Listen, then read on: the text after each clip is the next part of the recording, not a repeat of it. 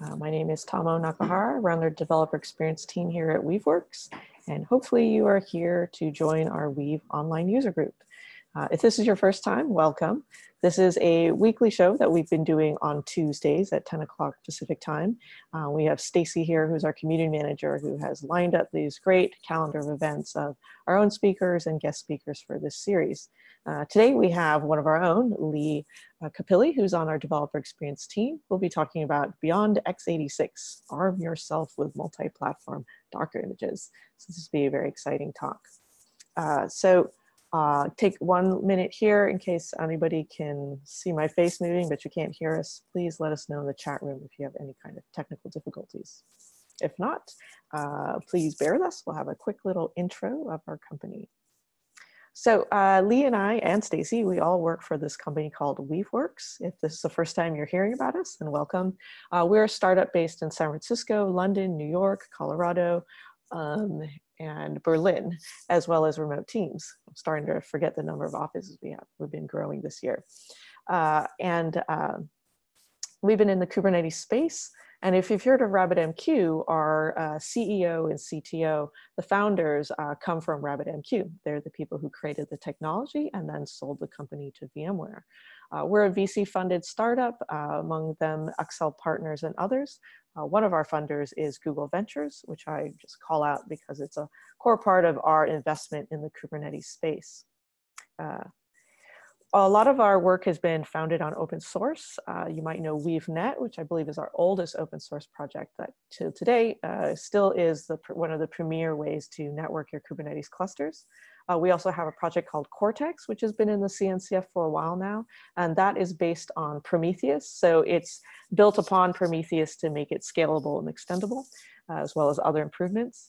Another project is Flux, which just recently joined the CNCF as a sandbox project, and that does automated deployments and is kind of what started us on the journey of seeing a certain way of practice that our CEO coined GitOps, which has really taken off. So now we kind of call it the GitOps tool for Kubernetes.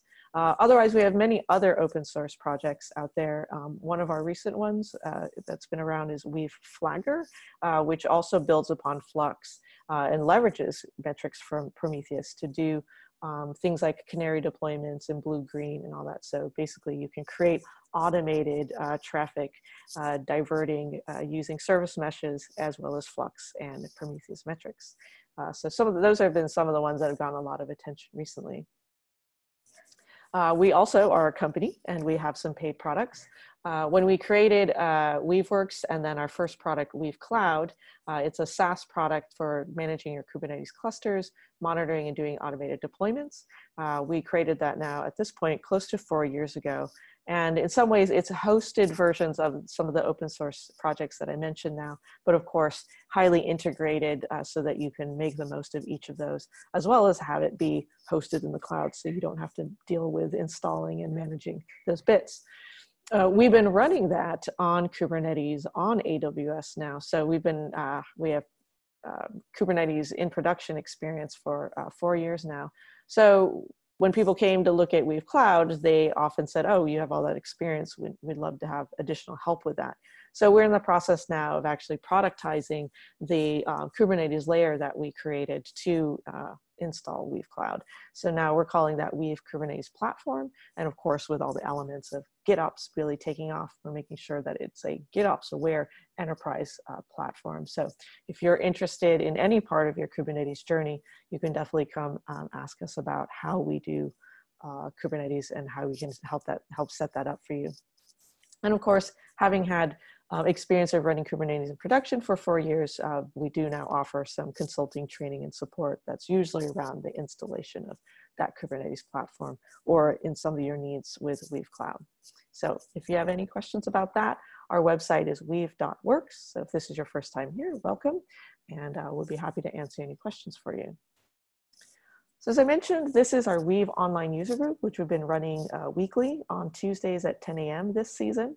And we have Leigh Capili from our developer experience team, who is a developer experience engineer or a developer advocate in some ways. And he'll be talking about multi-platform Docker images. These are usually about 30 to 45 minutes. They can be as short as 30 minutes. They're usually about 45, including the talk and the Q&A. If those go longer, we do go a little over, but we have an absolute hard stop at 60 minutes. But these usually hover at about 45 minutes. If you've never used Zoom before, this is the platform that we're using. When you ask questions, please use the chat box. You should be able to find the button. If not, sometimes hitting escape helps you get out of full screen mode and you can see more of the functionality from Zoom. And make sure that when you ask your question or share an answer to somebody else's questions, to chat to everyone so that everyone can see your question or answer. Otherwise, we're the only ones who see it.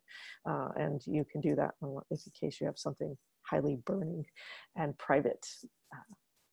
So with that, oops, sorry about that. So with that, I will hand it over to Leigh. Today, unfortunately, I have a conflicting meeting, so I will hand it over to Stacy to do the remainder. So she'll be monitoring the chat box and be referring your questions over to Leigh, and we'll do the closeout. So thanks for joining these, and I'll see you guys next time. Please, I'll hand it over to Leigh.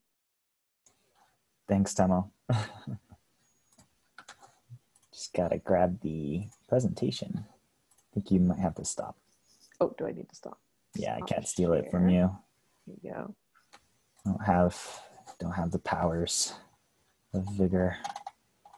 All right, which window do I want to display? Here we are. Cool. Yeah, thanks so much, Temo. Yeah, I'm Leigh, DX here at Weave, and I come from like a operations infrastructure background. So hopefully everyone can hear me okay. That means like managing lots of data centers and lots of virtual machines and things like that. Ton of ops pain, but also from the empathetic position of a software dev, right? So building ops tools in a way that is more software focused, this whole DevOps kind of mindset.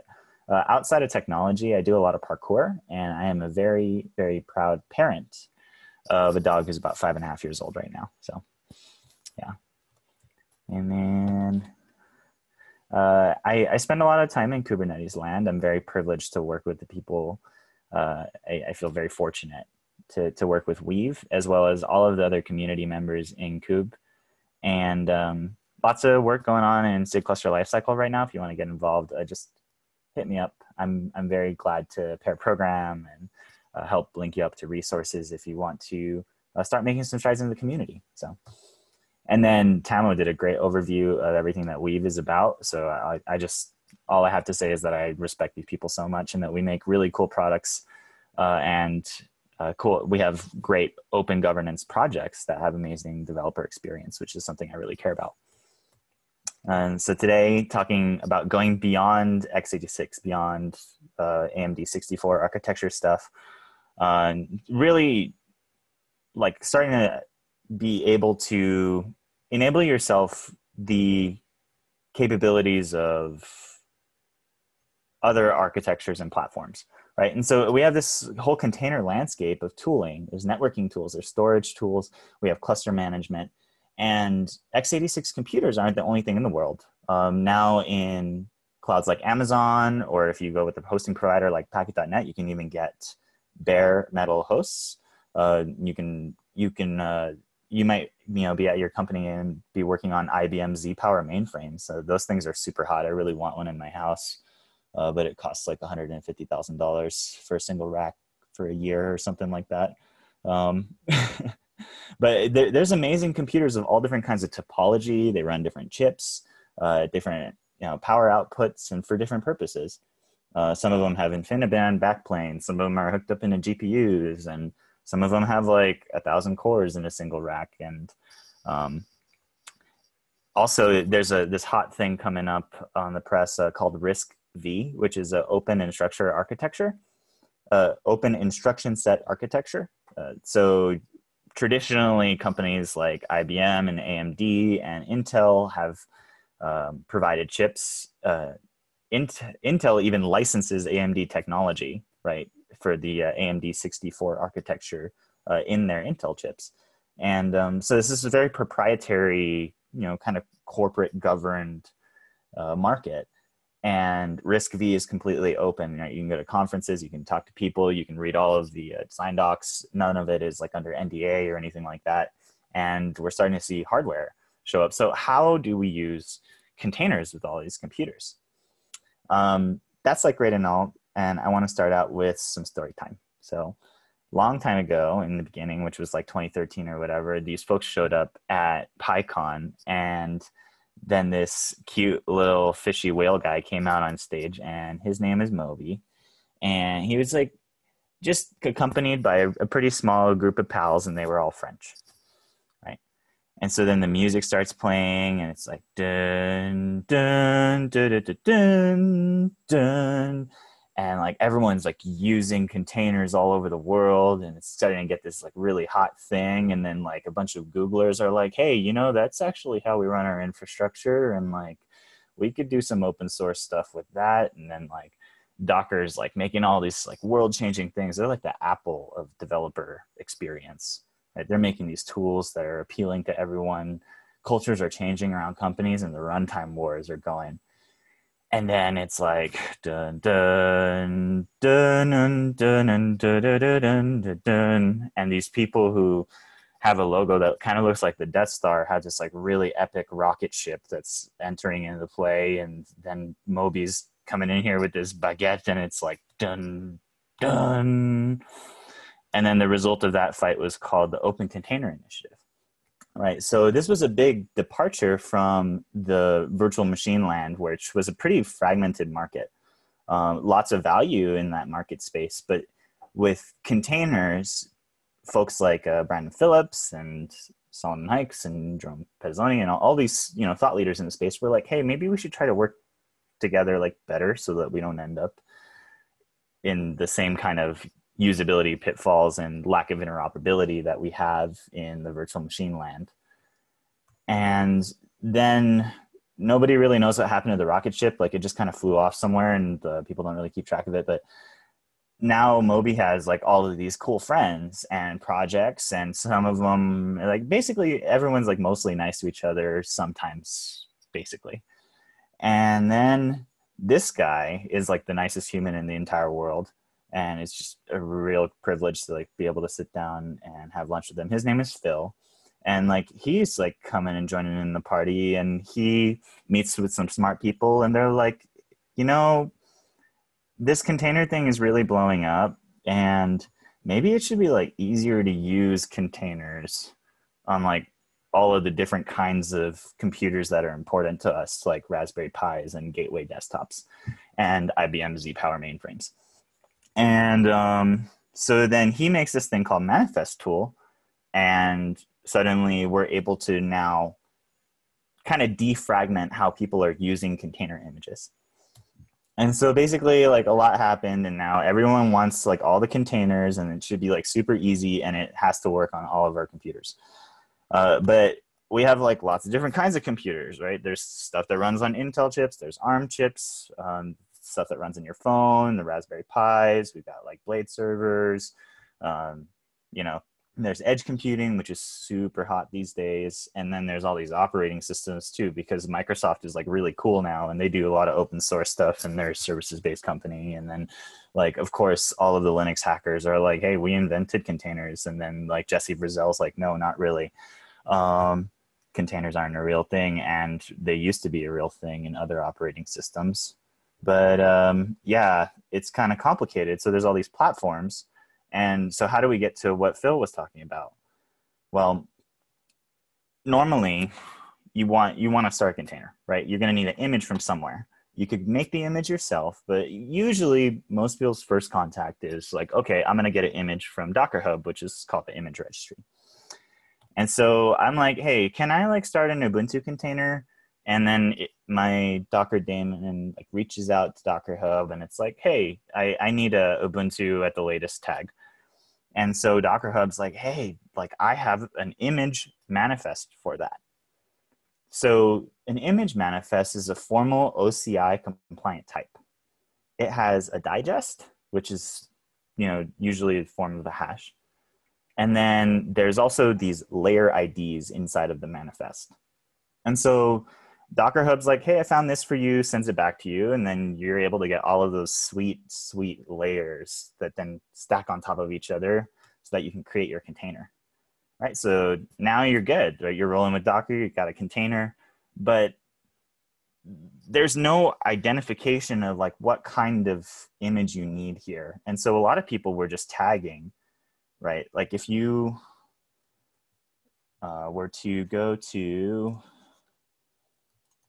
Docker Hub, and then you look for something like ARM64, you'll see that there's this entire organization of images that are formally built by Docker. And then there's another one for S390X, there's another one for PowerPC, there's another one for ARM v7 stuff, and you've got like copies of all of these images. Or if you look at some people's private repos, they have like specific tags. So in the Weaveworks Ignite organization, we have a runtime for our hypervisor that is tagged for ARM64 and AMD64, right? So you can get to those specific ones. But then there's this thing, right? There's a list of stuff that seems to support multiple platforms, right? And then when I click that, it like takes me to an image. So how does that work? Well, basically two things can happen when you go to a schema v2 compliant registry. You say, hey, I have this image in this tag. Can you please get me to an image? And a party like Docker Hub will either be like, I've got a manifest, or I have a OCI image index. This is canonically referred to as a manifest list. Right? It's a list of image manifests. And it's not really a list, it's more of a map. But it's not a one-to-one mapping. So it's kind of like a collection of key value pairs. And basically, Docker Hub will return this manifest list back to you. And your laptop that's running Docker is like, oh, I'm running on Linux on an AMD 64 machine. I want to work with that manifest from the list. And then you can get back to those sweet layers and you can create your container, right?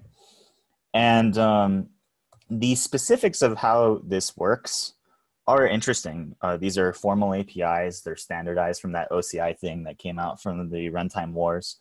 And you can read about them from these links. I just wanted to give you some resources if you want to look into, hey, what is a descriptor? What constitutes a proper content ID and what hash algorithms are supported? And then this manifest list thing, like what is the API version and how do I build my own tools around that kind of thing? So gonna go a little bit unscripted here now and kind of just demonstrate some things, right? So we were looking at Docker Hub. And if you go to like, say, the official Ubuntu image and you look at the latest tag, right, here's that manifest list that we're talking about. So you see all these digests for individual images that are all tagged under one thing, right? It's listing out these individual digests for a bunch of different platforms, right? Platform being a combination of OS architecture and the variant of that architecture, such as ARM v7, right? So if I were to say, go to the S390X version of this, which is designed to run on mainframes, right? Then I can take this SHA right here, and I can do like, I'll just make sure to disable a particular kernel feature here really quick, and then we can talk about it. I can attempt to run that image. Right? So this is Ubuntu at a very specific manifest tag. That's called the digest there. And so here what we're seeing is, oh, okay, well, I was able to address that image specifically. It's not for my architecture, so it got the container and the Linux kernel didn't know what to do with the file. There's an exec format error. Right? But I mean, normally, if I just run the image, it works, right? So something is happening there. I'm getting a different tag, when I ask for a specific version of Ubuntu. And that digest, that image manifest is specifically for my architecture. Right? But how can we validate that that's true? Well, there's some experimental CLI features inside of Docker that I like to have enabled. The ones that we're going to be going over today are the Docker manifest command, as well as Docker buildx, not Docker build. So Docker manifest has an inspect command. The manifest subcommand is an extension of sdisp's manifest tool, fills stuff. They eventually were able to work with some peers. Another gal got all of the manifest tool stuff vendored into Docker. So this is now an experimental UX that you can use to be like, okay, well, can you show me a little bit of those details that we were talking about regarding what's inside of that manifest list? I can talk to Docker Hub using the Docker manifest command and see all of the details that are showing up on this web page. So now it's in a command line tool, it's real to me, right? Since I'm a developer, I guess. And I can grab these SHAs. And so there's another bit here, which is, well, okay, wouldn't it be kind of useful if I could take that S390X image and actually run it on my machine? I mean, my machine doesn't have the instruction set architecture to actually run that stuff, but maybe I could emulate it somehow. Well, I'd like to talk for a second about how in the world the Linux kernel even executes things. Because there's a real special case. You would think normally, okay, well, if I look at something like my host's busybox binary, right? It's a ELF executable, right? And this is statically linked. So, I mean, the Linux kernel knows how to open this thing up. Most operating systems do, actually. And if I can run it, but what about like a file? Like just like a normal text file, right? Maybe I could look at a shell script from one of our projects. I mean, that's just ASCII text inside of a file. I mean, how do you execute ASCII text, right? But if you have been using Unixy stuff for a while, you'll know that if you look at the head of a shell script, you'll see this hash bang and then a command line, right? Like multiple arguments that are supposed to be get executed by something. And what you become familiar with and learn to take for granted is that the Linux kernel, if a file is text and it's marked as executable, then you can execute that file and Linux will read the first line, only the first line, for these special characters, and then take anything afterwards as an authoritative command line to run. And then it takes the entire file's text and pipes it in to the program. That's pretty weird. It's very useful for shell scripting.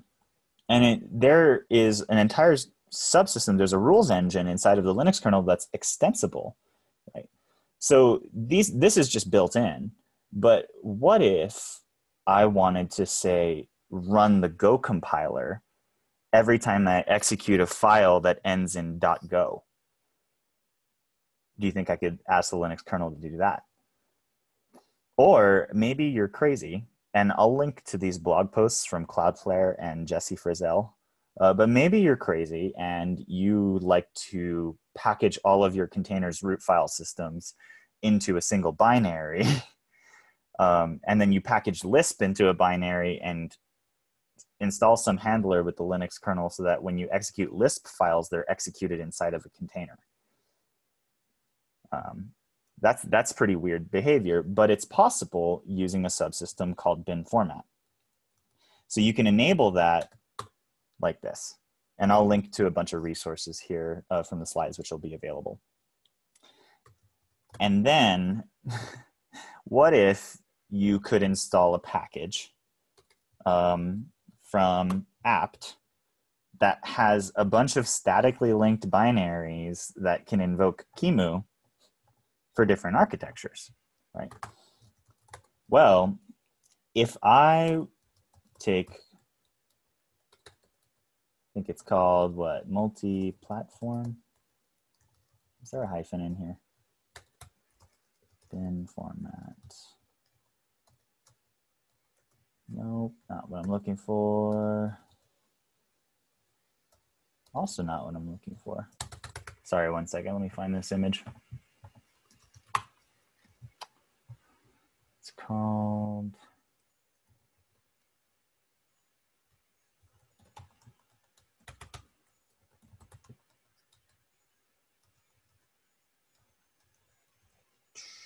QEMU user static, multi-arch, that's what it is. So if I run this helper that is maintained by the community that's in this multi-arch org, I can register a bunch of bin format handlers using some very esoteric kernel magic. And basically you can see right here that it sets a bunch of handlers for the particular architecture. So here's that S390X one, and then there's this binary. So let's just make sure that I have that. I have that binary. And this bin format mechanism is managed under the proc file system. So not everything in Linux is a file, but everything in Linux is almost a file. If you look under sysfs and then you go to bin format misc, then there's a bunch of stuff in here. I can get the status and just make sure that it's enabled for my kernel. That's a magic file. This register binary or register pseudo file, if you write to this, you can change what's happening inside of this directory. Everything else is just kind of a mirror of what the Linux kernel is supposed to do. And then you can see here that for this magic string, which matches the header of the file, there's an architecture here. You have to really like read the specs to know this stuff. There's an easier syntax for actually setting this up. And then the interpreter is this QEMU S390X static binary, right? So now that I have bin format enabled, I should be able to say, go back to that S390X image, right? This is going to fail. I'm still going to get that format error because some images come with a bundled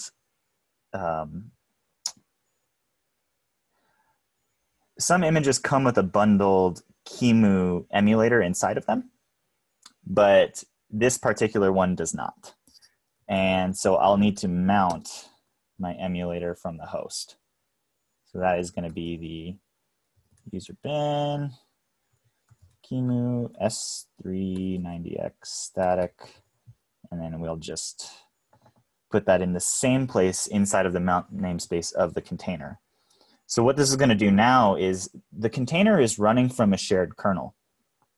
So when it executes a process inside of the container's mount and PID namespace, it's going to behave the way the kernel is configured to behave. And the kernel's bin format handler is specified to invoke within the mount namespace and PID namespace of the process this binary whenever it sees files that are for S390X. And then it takes that file and pipes it into standard in. So this should work. I'm inside of a container. It looks normal and everything. But what if I run uname? The fun thing here that you can see is that we've got our kernel ID, and then we can see that my architecture is S390X. So hopefully, if this were an audience that I could receive any feedback from, this is where the clapping would happen. But this is amazing to me. The first time that I tried this out, it's like you can run any architecture binary from a practical standpoint that you would ever really want to run inside of a container instantly using something from a manifest list. So there's even more amazing things. There's not a lot of hardware that you can buy. Oh, I'll show a failure here really quick. Microsoft has, instead of using the manifest inspect command, I'm using the buildx image tools command. There's a little bit of duplicate functionality here. But I'm just going to try and grab the IIS server for Windows and try to run it on my Linux machine. That doesn't make a lot of sense, and it doesn't. It's not going to work. But we will try to run one anyway. So Leigh, I'm just going to add a little comment here that King Don has typed in. And he says, this is an absolutely incredible demo. Actually, this is information that I tried to understand once on my own and gave up. So just FYI there. Thank you so much for that feedback. It's always good to get like direct acknowledgement that like you're helping somebody. I really want to be all of your guys' friends. And I hope that you're getting a productive learning experience out of this. This has certainly been an interesting week trying to learn this thing. So same thing that's happening here. We went through that logic earlier where the Docker daemon is talking to the registry. I just tried to run this image, and we can see that it's a manifest list, right? But then Docker came back and said there's no matching manifest for Linux AMD 64 inside of the manifest list of entries.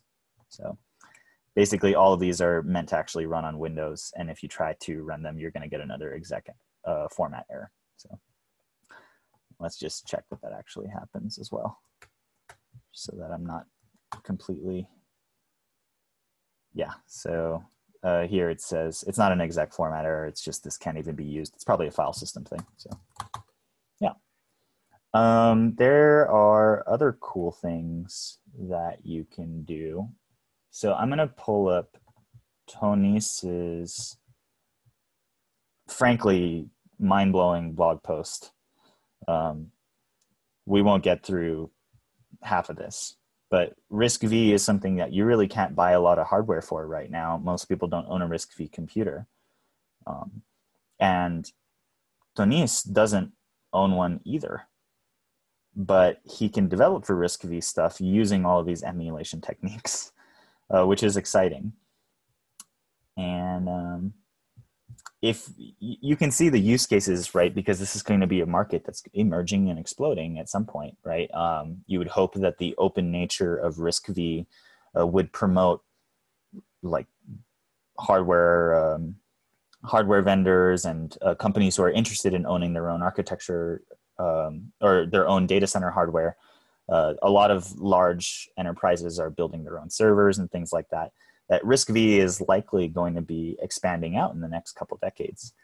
And you could get in early on this with the developer experience that's provided by this combination of QEMU emulation, bin format support from the Linux kernel, manifests, lists, image registries, and Docker, or Podman, or whatever runtime you're working with.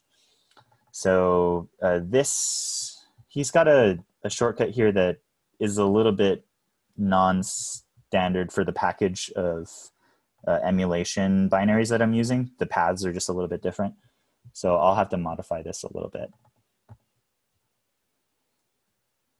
But basically, I'll just do that same mount, but then I will do it through this RISC-V 64 static binary, just mounting that in. And then that's Debian. Oh, I like pasted a bunch of stuff in here. Guess we'll skip the hello demo and just go straight to Debian. Hopefully that works. Yep. So that was a Debian root file system that was pulled in from a container. And if I like take that off and then make it interactive, I should drop in. And now if I run, like, I'm on a RISC-V system here, right? I can look at like whatever, oops, There's probably an sh binary or something like that. Oh, I don't have file, I guess. Oops. Well, I guess you can't see the file attributes. But yeah, and now I've just hopped out, and that container is as good as gone. But you get to play around with new stuff. He's also got this insane demo at the bottom that runs a RISC-V virtual machine inside of a Docker container. This is something I can get really excited about. I mean, I don't know, maybe other people are not so excited about things that don't exist yet, but I think, what was this called? This was called QEMU RISC-V system, I believe. Yeah, it's just incredible what you can do these days. This is, oh, what's the terminal and browser used during the demo? I'm using Pop! OS, which is a derivative of Ubuntu. And this is just GNOME terminal right here. It supports tabbing and colors and things like that. And then my browser is Firefox, and I'm using Dark Reader, which allows you to not be blinded by this. It just has like a dynamic dark theme for all websites. So that's really nice.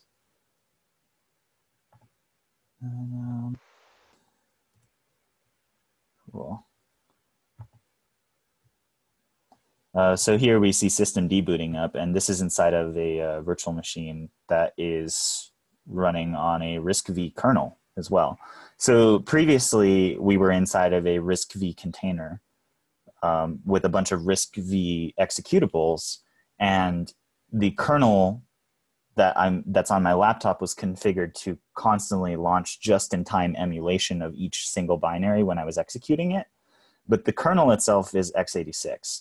When you try to do weirder stuff, like say run Docker from a different kind of architecture on a non-matching architecture kernel, you can imagine that the C group interfaces, IP tables stuff, and like just namespace creation, it gets a little weird. I'm not fully educated on why those things don't work seamlessly, but it's not, I guess it's not super weird to me that like you wouldn't be able to interface with binaries that are built for a different kernel ABI.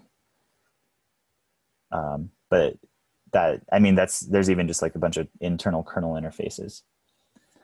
Needless to say, I tried running like an ARM64 version of Dockerd inside of a Docker and Docker container on my x86 kernel using QEMU emulation, and that does not work.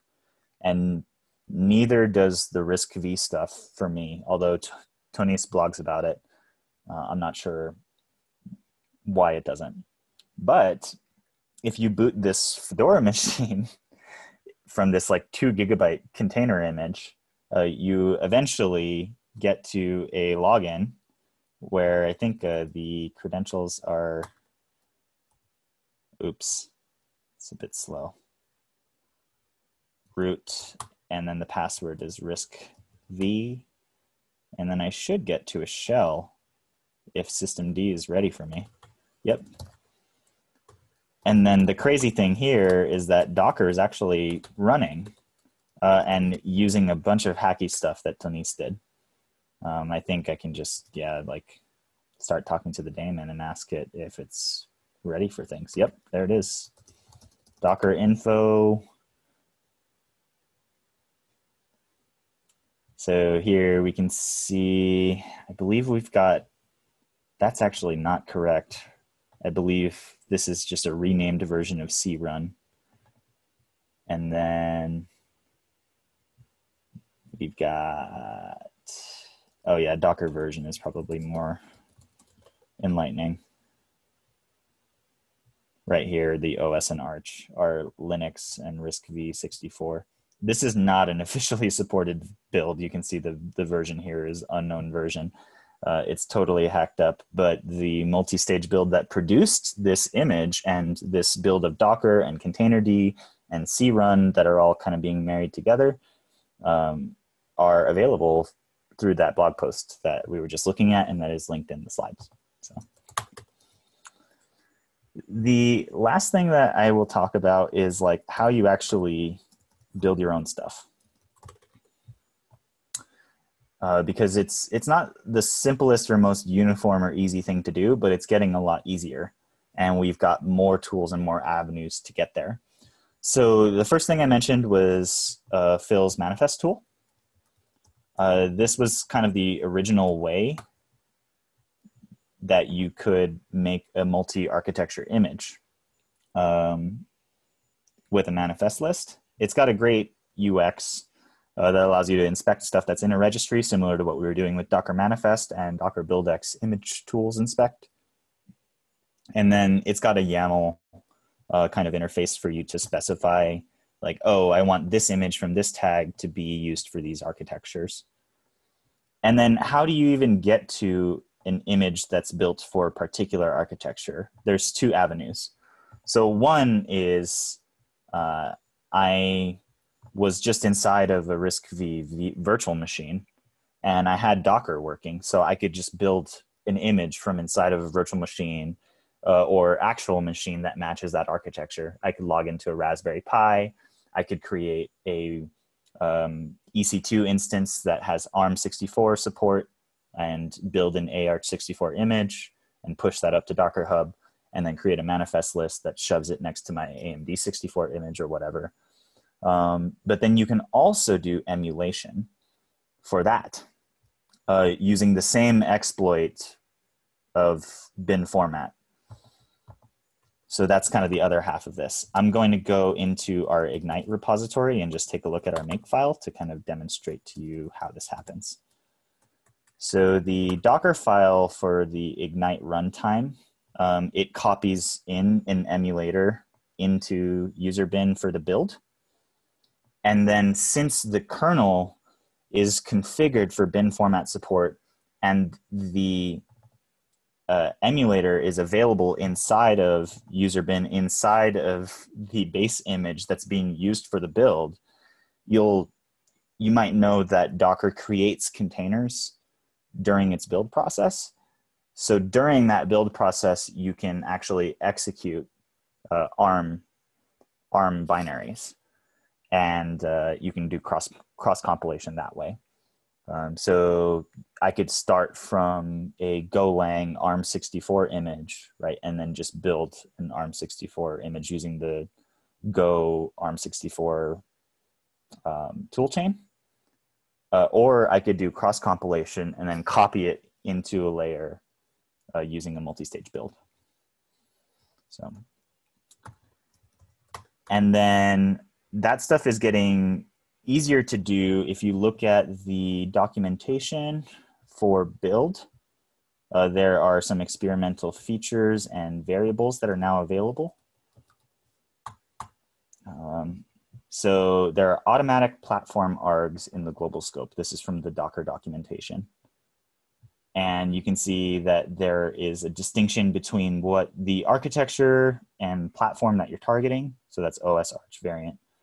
And then the build that is currently occurring. So what's the host architecture, and then what are you targeting? So I could be building on AMD 64 and then targeting ARM 64 or something like that.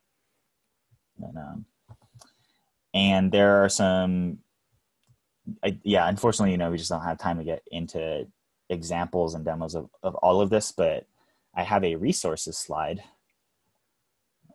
that you guys will be able to get to. So here's like all the dark magic spells that are used for the bin format stuff if you want to learn deeply about these mechanisms, or maybe become more inspired by the unholy things that are possible that other people have blogged about.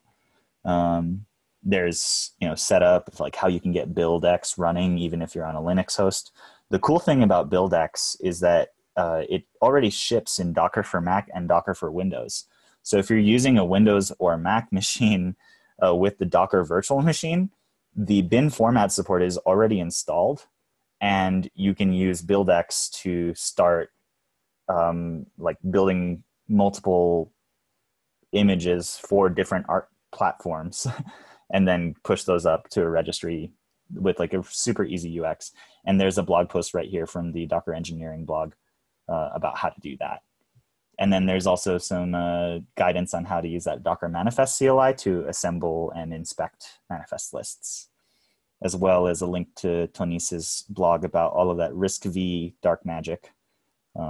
If you want to play around with an instruction set architecture that doesn't have readily available hardware yet, but what I and many other hackers think is a very open and promising way forward to new hardware and more open computing. Yeah. I mean, if one day Intel dies and we don't get to see all of the secret stuff, we'll have RISC-V, right? So, and a little bit about that schema v2.2 like manifest list thing. Most registries these days are now implementing really good support for it. There can be some problems with the tooling that we have. So for instance, I was trying to use the Docker manifest command with Kubernetes images. If you don't know, the way that we actually distribute inspect Kate's, if you look at like kube API server for the most recent release of Kubernetes, yeah, this is exactly the problem. I was trying to do this and I was getting this authentication error. Right, so instead I can just use the buildx command. For some reason this works. It's probably a daemon registry authentication thing, and auth helper with the gcloud command line tool. And so you can see here that like we distribute kube API server from GCR with a manifest list, and this is why you can run kubeadm on a Raspberry Pi or a Z-Power mainframe, and the images will resolve and run some version of kube API server that's properly compiled for that architecture, right? Just a little Go program that manages your control planes API. Microsoft obviously has like a huge interest in making sure that manifest lists are supported. Quay.io, they're working on it. They've been active in some GitHub issues. Apparently some namespaces have it enabled, but they just never finished the global rollout. So some people are still reporting issues using manifest lists on the public service. But Red Hat did announce that if you are running Quay 3 on-prem, then you've got support. So that's as far as like, hey, can I actually use this with my enterprise registry or whatever I'm using right now? The answer is probably. So if not, you can just keep tagging with separate tags. So like latest ARM64, you know, or V2 S390X or whatever. And then, yeah, I linked to these design docs. We talked about those earlier. And those are all of the resources that are kind of available. So I think it's probably good to close on that note. Hopefully, just kind of learning about the history of like how we ended up here and why it's important that registries have this mechanism for multiple machines of different platforms to be able to resolve to an image that does the same thing is a good thing for UX and helps the market ultimately stay valuable because it's not fragmented. And then we learned a little bit about bin format and the magic that the Linux kernel has available for us when combined with things like QEMU emulation for different architectures. Chatted a little bit about RISC-V and open architectures and governance for hardware and CPUs and things like that. There's also a bunch of work happening in the like open boot world. And then, yeah, how do you build your own stuff? We touched a little bit on that, and there's a bunch of links here. So, yeah, awesome. I am open for questions. Cool, thank you, Leigh. While you guys type in your questions, if anyone has any questions, just put them into the chat there, and I will go ahead and share our closing slides. So let me know, Leigh, if you can let me know if you can see these. Yeah, I can see. Okay, great. You've successfully used the presentation. Yeah, if you can monitor chat, because I can't see it while I'm presenting, unfortunately. Sure thing. And then if any questions come up, please just type them in, and then we'll address them. But you know, in closing here, as Tomo mentioned in the beginning, if this is your first time here, welcome. This is the Weave Online User Group. We have great speakers like Leigh from our Weaveworks team and some guest speakers coming up. And we're running these sessions, like she said, on Tuesdays at 10 a.m. Pacific. Some of the upcoming talks for the rest of the year are listed here. We got Brett Fisher talking Swarm Kubernetes. Justin Garrison's going to give us some insight into the Disney Plus launch that's going down right now. And then Dave Aronchik with Microsoft will be speaking on our last WOOG of the year, which is about MLOps using GitOps. So yeah, we'd love for you guys to check those out. If you have any questions, you can email Tomo, get in touch with us on Slack. Our Slack is here. And we offer this practical guide to GitOps ebook, which you'll get in a follow-up email, as well as the resources and the slides from Leigh and the recording link for everything that's happening, or for this video today. And then if you haven't already, join the Weave user group at Meetup, our Meetup page. It's the single source of truth for this calendar. So if you like this session, you can have other sessions that are similar to this that you can have access to. So I see some questions coming in, Leigh. Do you want to take those? Yeah, Kingdon asked another very enlightening question, which is there a kind of way to publish an image that has support for multiple architectures? Or should multi-arch support usually or always be done by providing different images for different architectures?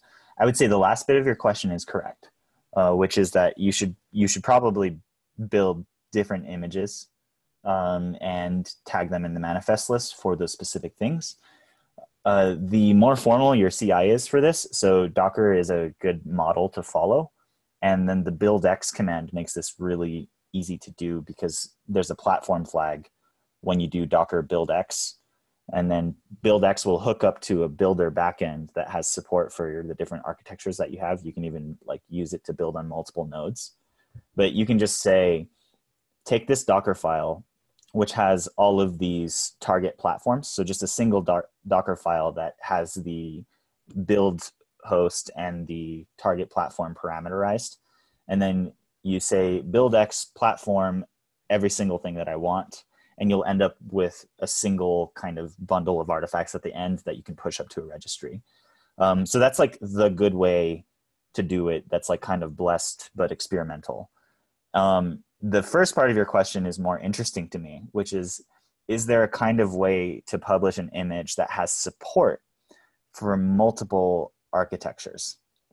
And the first thing is, if you have an image with no entry point, then somebody else, sorry, if you're building from a base image which supports multiple arcs, does that mean you need separate base images for each arch?